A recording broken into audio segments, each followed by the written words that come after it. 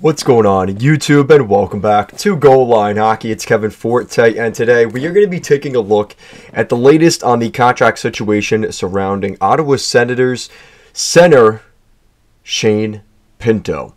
Now, Shane Pinto is in an interesting situation with the Ottawa Senators. His current contract situation is making things quite difficult for the Senators going into this season. Now, it's an interesting situation for Pierre Dorion, the GM of the Senators, as this is the first time in a while that the Ottawa Senators are scraping toward the top of the salary cap. They're right toward the ceiling of the salary cap, and that is an issue when you have around $1 million of cap space and you want to re-sign a guy like Shane Pinto, who is should be more compensated than $1 million. So that puts the Senators in a little bit of a bind. And I think the solution will be pretty easy to predict here. Unless something crazy or dramatic happens, they will be able to figure it out. It's just going to be kind of interesting how it actually gets done here. So, looking at Shane Pinto, he's a 22-year-old young forward. He's put up some really good numbers in his first couple years in Ottawa. And what's good about the Senators is they have a lot of good center depth. And that's where the solution here is pretty obvious. It's just more so of getting enough leverage to actually make the deal. And you may be asking yourself, well, what do you mean by that, Kevin? So basically, the Ottawa Senators' current cap situation is in a spot where I'm looking at a guy right now in the Senators lineup that could be moved and could be fairly easy to move. Now, the issue is, again, teams know that the Senators are trying to re-sign Pinto, so the only reason they'd be making this trade would be to move out the salary to keep Pinto. So there has to be some incentive for the other team, because they know even if they just trade him out, well, they're going to get the value for the Senators isn't necessarily even what they get in return in this package. It's more so moving out the salary. That's the real value for the Senators. And that's where a team could take advantage of the Ottawa Senators in this situation. It's not a great situation for Pierre Dorion, and that's why maybe this process is a little bit longer than you'd probably like. But I think if they could come to a number first with Shane Pinto, kind of agree to it under the table, and then come back and say, all right, well, if that's the number, then we'll move out this player and we'll make sure we get it done. And I think that's kind of the scenario that the Ottawa Senators are in. Now, you may be asking yourself, well, who is that player, Kevin, that the Ottawa Senators could move that would make this probably work? And that player is Matthew Joseph.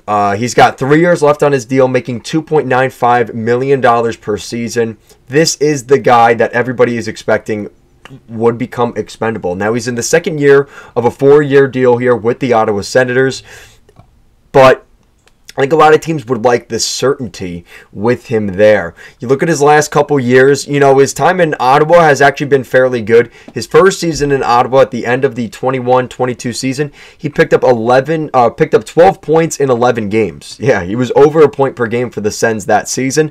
Last season, his numbers definitely came back more to reality, but basically throughout his entire career, in a 50 to 60 game schedule, because that's about how much he's played, he picks up anywhere between 17 to 20 points a season, which isn't bad. Now, again, for almost $3 million, that is a little bit expensive for 20 points. You could get a guy on a rookie contract making $950,000 to put up 20 points for 50 to 60 games. So that's kind of where the issue is here for the Senators. It's the lack of leverage to move out Matthew Joseph. Because I think in reality, if the Senators are to move out the Quebec native here, Matthew Joseph, chances are they're going to have to trade a draft pick to move him out.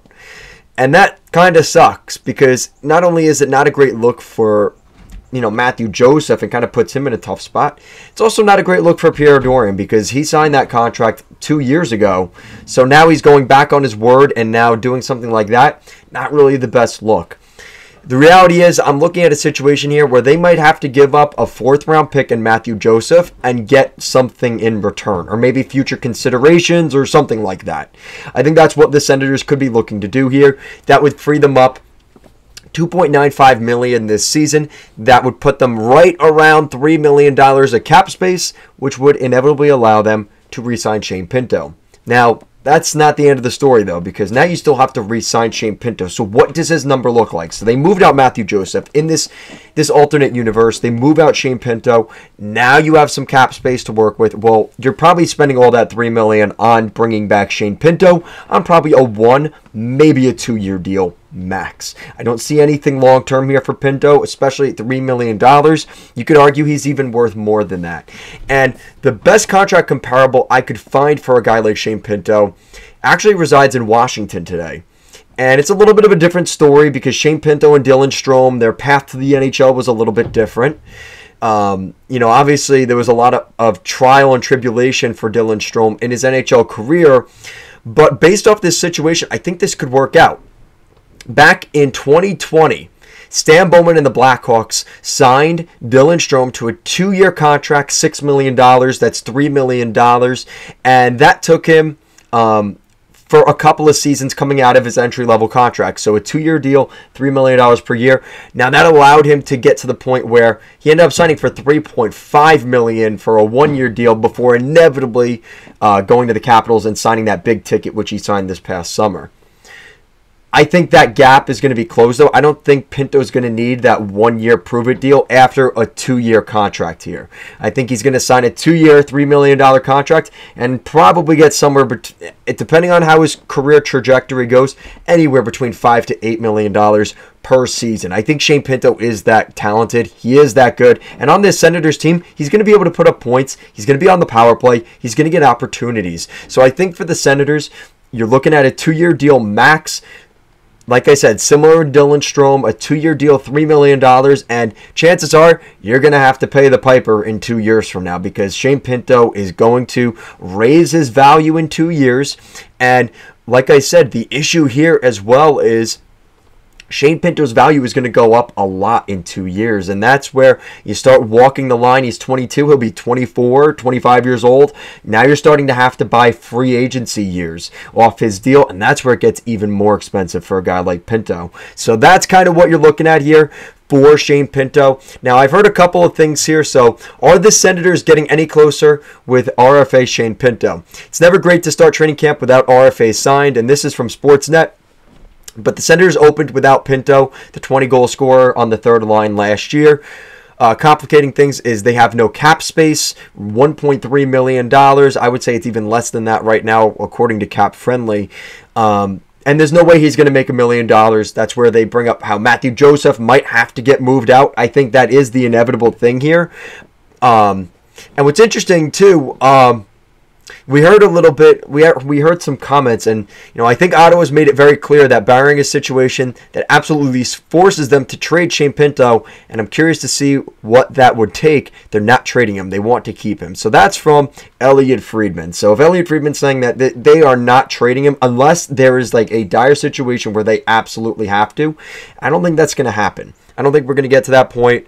If we do ever get to that point, though, I have heard that the Flyers have been in the conversation about Pinto. As crazy as it sounds, I've even heard stuff about them, maybe even looking at Zegras.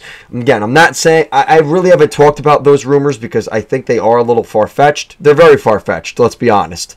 They're far-fetched rumors, but they're things that I've heard in the circle. And I think Danny Briere is doing his due diligence. That's his job, to call and at least see what's going on there. There's definitely a reason there's a strong link between the Flyers and Zegras and Pinto and all these other young forwards that are RFAs, but I don't see that actually coming to fruition. In my estimate, it's not going to happen. Pinto's going to stay in Ottawa. He's an Ottawa Senator. There's a reason, I think, as well that they are bringing in Josh Bailey, because Josh Bailey came in. Hats off to him. He was a great Islander for a very long time. But Matthew Joseph's spot is expendable, and they could get a guy like Josh Bailey on making league minimum for $700 to $900K for this season in the capacity that Matthew Joseph could have done. And I think that's something that we have to watch for here as well. I think they're waiting to see also how well Josh Bailey plays because, hey, here's our replacement for Joseph. All right, now it's easier to move Matthew Joseph for whatever the price could be, right? So like I said, the Senators would probably have to add a sweetener in any deal, like a pick or a prospect, and Friedman reported that the Flyers have been buzzing around the situation. So maybe the Senators end up getting a deal done where they trade Joseph and a draft pick to the Flyers. Instead of Pinto going to the Flyers, it could potentially be Matthew Joseph. So keep an eye out on that. I think the Senators will work things out with Shane Pinto. Like I said, shout out to the New York kid here from Franklin Square, New York. Shane Pinto is a very talented hockey player. I'm really excited to see what he does in the future. He complements this team so well with some of those guys like Tim Stutzla, Brady Tkachuk. You know, Brady Tkachuk kind of chimed in the other day saying he understands the whole contract situation. He's been there before. You know, he remembers not too long ago being in a very similar situation here to Pinto. But, you know, the Ottawa Senators, Dorian kind of put himself in a bind here. That's lack of foresight there by Pierre Dorian. He knew damn well what was going to happen here. And now, you know, the same team that might be trying to go after Pinto is also maybe in the running for Matthew Joseph. That puts the Senators at a lack of leverage here with the Philadelphia Flyers, because the Flyers are going to say, hey, listen, we don't like that package. And if, you know, you don't figure this out, either A, you're just going to have Shane Pinto sit on the sidelines all season and force a trade, or B, you give us what we want. And I think Danny Briere, shout out to him, he's doing a great job here because he's catching Pierre Dorian and the Senators with their pants down, and I think he's going to take advantage of an opportunity to bring in a pretty talented player, whether it's Matthew Joseph or Shane Pinto. Obviously, you'd prefer to have Shane Pinto here, but they might be able to get a decent draft pick here from the Senators in this deal as well. Like I said, I don't expect them to trade their second-round pick for Matthew Joseph just to move him. It could happen, though. If there's enough leverage and the Senators are desperate enough and the fire is underneath Pierre Dorian enough and ownership maybe makes him make a move, we could see what happens here. But let me know what you guys think in the comment section down below. What do you guys think of the Ottawa Senators and Shane Pinto? Let me know your guys' thoughts down below. As always, thank you so much for watching, and I'll see you guys in the next one. Peace.